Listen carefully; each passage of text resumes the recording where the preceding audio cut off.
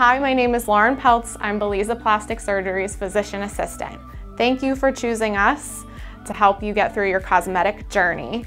This video is kind of meant as a general overview of what to expect for post-op recovery. I like to take these calls in kind of a stepwise fashion. We always go over a little topic, stop, so you can ask questions before we move on. I kind of go from the outside in, so thinking about, how you're dressed down to your medications. First kind of step will be your garment. So we wheel you out of the OR already bundled up, dressed in your post-op garment. So every surgery is unique. Every garment is specific to the type of surgery. We size you in the OR, so it's appropriate. You're getting that adequate amount of compression. Compression is so important after surgery. Just kind of keeps swelling under control. Next kind of layer under the garment is foam. So this foam is magical stuff. It helps with bruising, it helps with swelling, and it helps protect the incisions from kind of rubbing against the garment.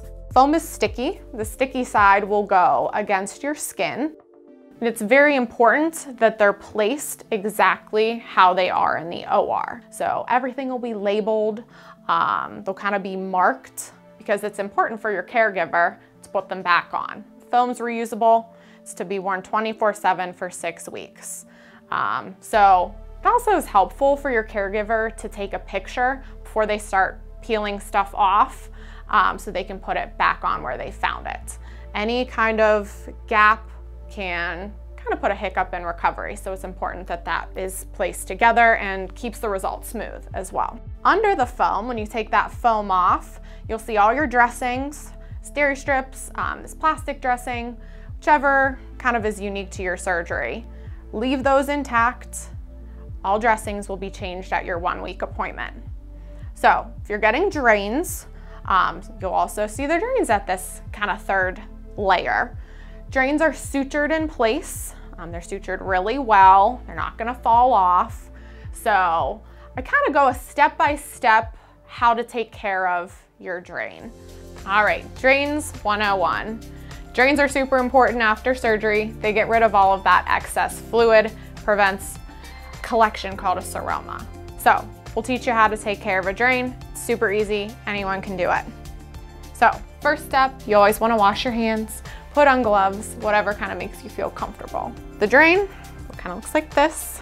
It will be pinned onto the front of your garment. Unpin it. You're gonna take with the hand that's closest to the body. The drain is sutured in place, so it's not gonna fall out. With the hand that's closest to that suture, you're gonna pinch off that tube. With your other hand, you're gonna take an alcohol pad, wrap it around the tube, and pinch off this side. So pinch, pinch.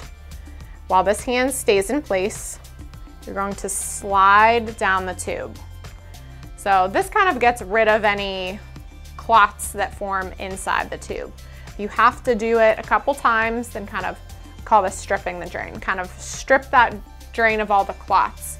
You obviously don't want anything clogging that tube. You want to have the fluid continue to pour out. So do that a couple times, all the way down until the bulb. So there's a little cap on the bulb. You want to uncap it. Whenever it's uncapped, it kind of pops open.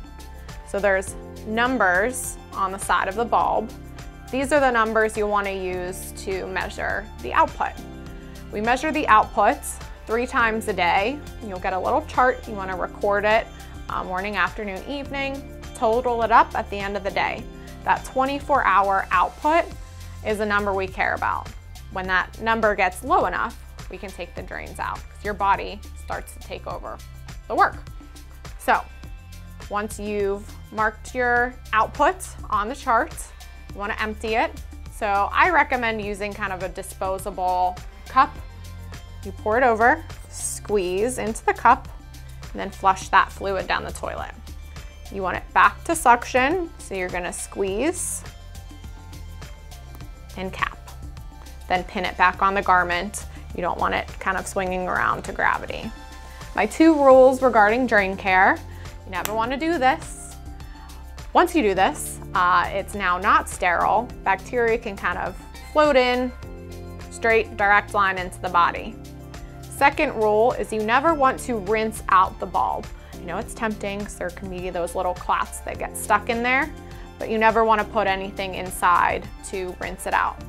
I promise, drain care is really easy. You got this. Post-surgery diet is really important. People sometimes forget. Protein is the most important aspect of healing. We recommend you getting 75 to 100 grams of protein while you're recovering. Protein helps with your tissues recovering, the incisions look better, you're just overall healthier.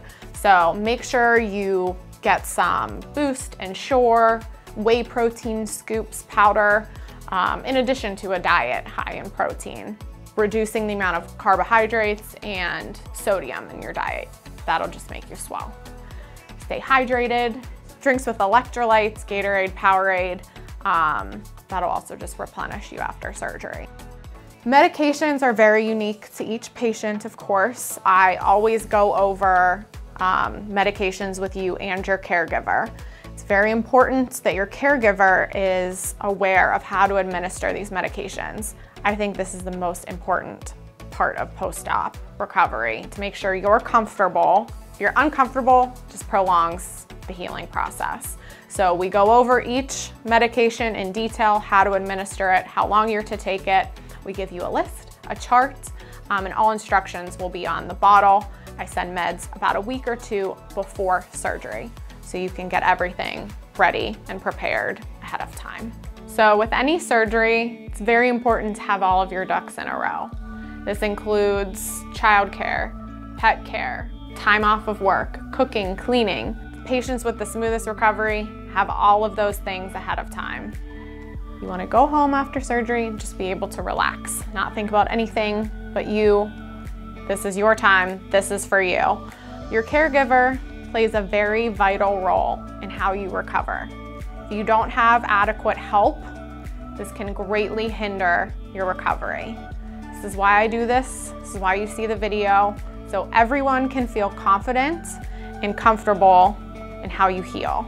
Thank you so much for watching this video. Hopefully it was helpful, made you feel more comfortable. So look forward to taking care of you.